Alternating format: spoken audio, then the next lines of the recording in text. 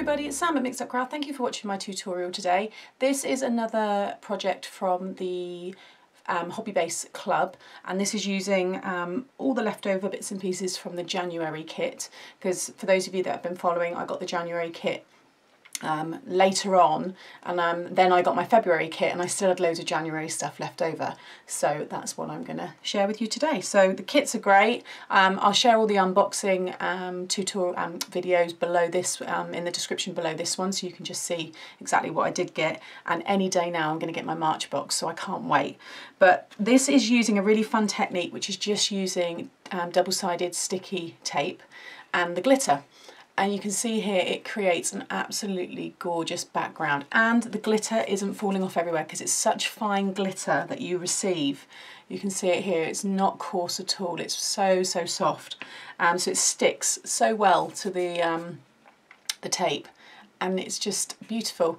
I've used one of the Hobbybase dies here to create that lovely 3D butterfly, and then here is the congratulations. This is the pack of stickers which come in the kit, and I said back in the end of January that I will use every single bit of my scraps, and this gold here was from a piece of A5 card, and I kept that, and it's lovely now because it's kind of framed that sentiment, and yeah, I really love that one. This is another one again, more simple with just the stripes, and again lovely sticker sentiment there. And then I had some scrap of this purple glitter which matched the glitter of the stickers perfectly. And that's a little sticker there, a butterfly, so I've done that one. Again, they just, when they catch the light, they are so pretty. And then this one is using the same technique again, but this time with the stripes on the diagonal. And this is using the birdcage die. And again, I've die cut that. This is the birdcage die is from the February kit, and then the paper that I've die cut it from was from January. And again, the sticker there, just for you. And again, I just absolutely love these, gorgeous. So really easy to do, but it's just a nice fun way to create really fun backgrounds with, again, you know, limited supplies. So if you are, as I always say, I'm always conscious that some people are always starting off, you know, you can still create these lovely things when not having everything. And the kits are great. So something I always use embossing powders, but I don't use a lot of glitters. But since receiving the glitter, it kind of makes you, you know, use these other things. So this is Hunky Dory's Diamond Sparkles, and it's the penny copper colour. Now, you always get 3 cards in every kit, and across the January and February I had 6 card bases. So this is just one of the 6x6 card bases that came in the kit. And then what I've done is just from some of my own card is I've made a mat which is 5 3/4 by 5 3/4, and that's what I'm going to be working on. And then I stick that on top on some double-sided foam adhesive, and it will then just give me, you can see there, I've got this nice lifted look, and it just gives that quality feel again to your cards. So I'll leave the base to one side for the minute. And I found that using the red tape is better than just normal standard double-sided tape. I use the Scotch brand. It still works, but I find that the glitter stuck so quickly and instantly, and I didn't really have to spend too much time on it, whereas with the more standard kind of tear tape, double-sided tapes, you might have to kind of work it a little bit more and maybe keep applying it and rubbing it with your finger and stuff, but you'll still get a nice effect. So this one I'm going to do this design, but then crisscross, so I'm going to do it twice. So I won't show you everything, I'll just show you how you start off, and then I can go through that process. So what I do on the angle, put it on the side here. If you're just doing normal, you know, horizontal, vertical stripes, you just start from the top, then put one through the middle and one at the bottom, and then the middle of that, and the middle of that, and so on. That way you know that you're getting equal you know, gaps. So this time I'm going to pop this one on the side like so, and I'm going to do my first one. Now once this one, you have to cut the edges of your tape, but once you've done this middle piece, your tape will be at the right angle. Once I do it, it makes sense to then just carry on and do all the rest. So this first one, don't use your best scissors for this because obviously you're cutting sticky tape, but you just need to just very carefully just cut it like so, just so you get a nice edge, okay, like so. And then I'm going to do my next one to one side here. So sorry, it's once you do the next one that you can get the right edge. So just spend some time just obviously hovering it over, cut this one here, just right along, just lining my scissors up with the side of the card there. As you can see, they get covered. You can clean them all off easily. Now with this edge, if you cut it nice and neat, like so, now it's already on an angle, that piece of tape. So now rotate it to the next side and you can lie your tape right down against the edge of the card once you've got it where you want it, and then go all the way across. And again, cut it on that angle, like so, and then rotate it. Yeah, I'm going back around. Yeah, that's right. And go to the top. And again, just line it all up. So this is the longest part really, it's just that kind of prep. But I quite like sometimes just having this kind of fun, messy crafting as such, because most of the paper craft I do is quite tidy, but I like getting a bit messy every now and then. Yeah, then it'd be the bottom. In fact, I don't need to rotate it, I just go up and down, and again, and you just want to keep working, one on the top, one on the bottom, and just keep lifting it up, looking at it, making sure you're happy with those lines. And like I said, do this whole piece and that will give you just that look there. So just the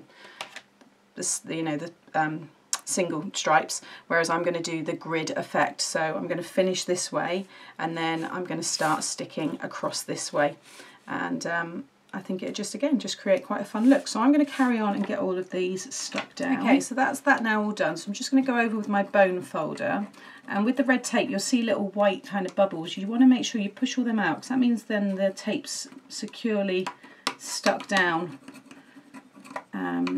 to the surface that you've put it on. So I'm just going over that there, just making sure all those air bubbles all pushed out and that's all stuck down. Then you want to go along and lift all this off, just as you would as if you're just doing, obviously this is just going to be your single stripes.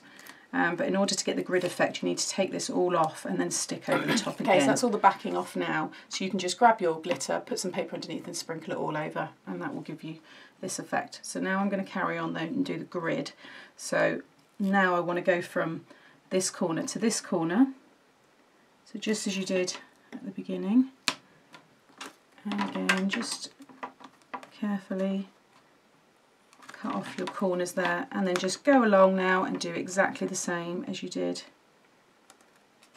before. Okay, so that is now all taken off. Sorry, I just got bits of the red, it's all static. So grab some scrap paper to catch all the glitter, like so. And then I'm literally going to just pour it right the way over. Make sure you cover the whole area. So I've just emptied the whole pot onto it, and then you need to get a little bit messy and just rub it over.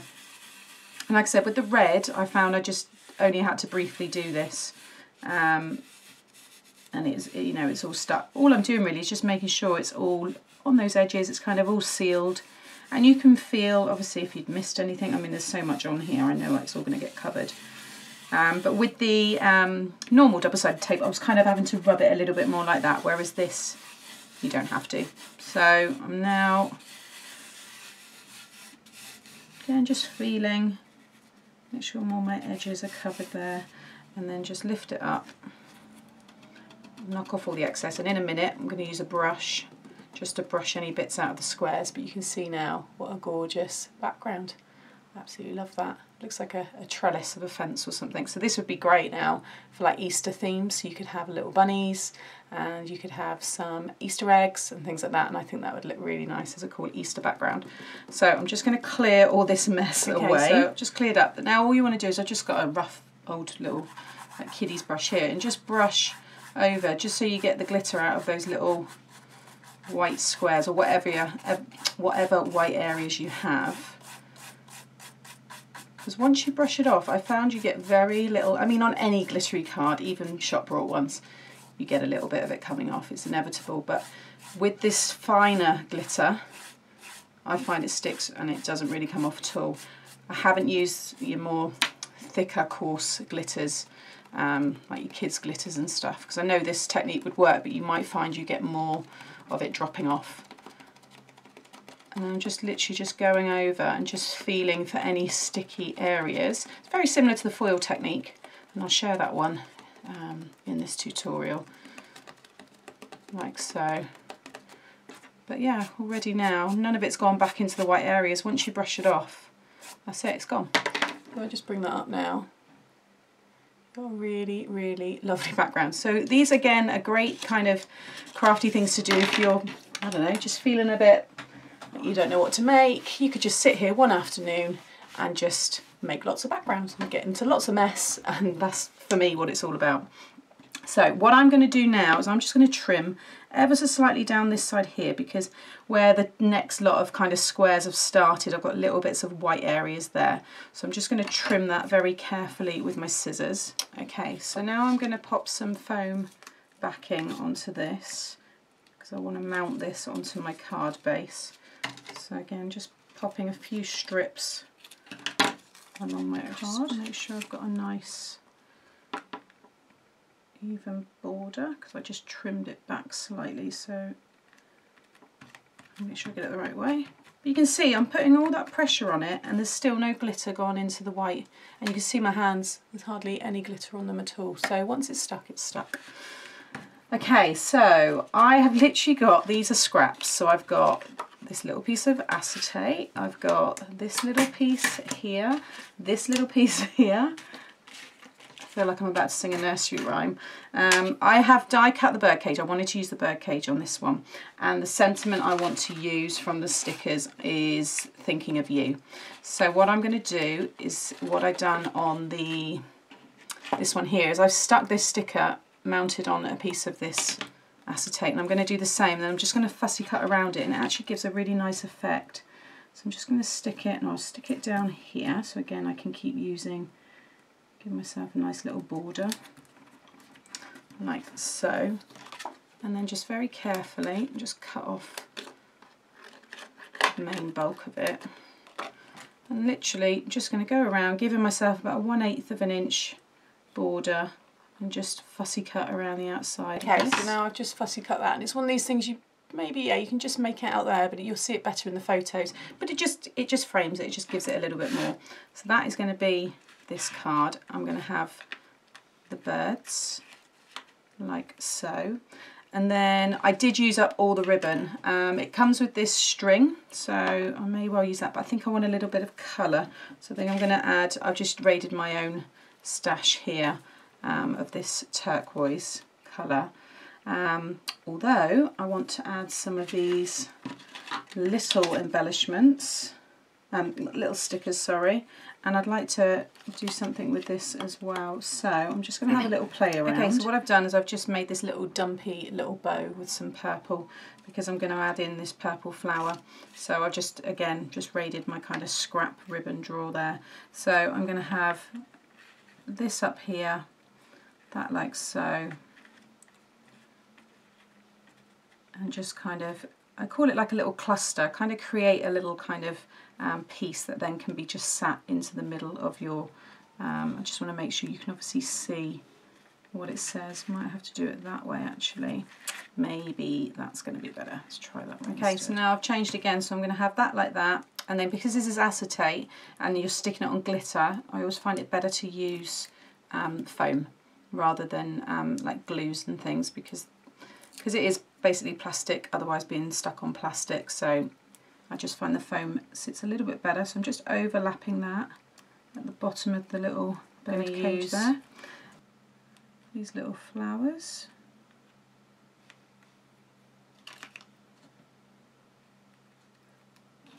Again, although they're already, you know, they are sticky because they're stickers, I'm going to put some more foam on top because I want this quite dimensional, so it all sits together. That one's going to go at the bottom there. And then the little heart, cut an even smaller piece down. Now I'm going to add another little purple one as well. I've got another little sticker here. And you can just kind of just have fun building it up. This is the bit I really like about making cards. It's kind of, you can just add it. Once you've got your kind of idea and you've got your main bit in place, you can then go ahead and just have fun with it. I'm just putting another little bit of foam backing onto this one, and I'm going to put this one up there. It's just on the top of the T and they're all on foam, so it all sticks lovely to that glitter. But there you have it, and absolutely gorgeous. I'd love to receive that. I think that's such a pretty card. And I've still got a tiny little piece there, a little bit of acetate and a load of stickers. And I've got some wood letters as well still left over, these ones here. So there's still bits from the kit, but that I just absolutely adore. So I hope you like this technique. Again, I hope you agree, the results are stunning. Just so glittery and bling, and yeah, I absolutely love it. So there you go. If you are interested in joining the Hobbybase Club and subscribing to receive the monthly kits, I'll share all those links in the video description below. But until next time, please hit the thumbs up if you enjoyed today's tutorial and subscribe to the channel to see more. Thanks for watching. Bye.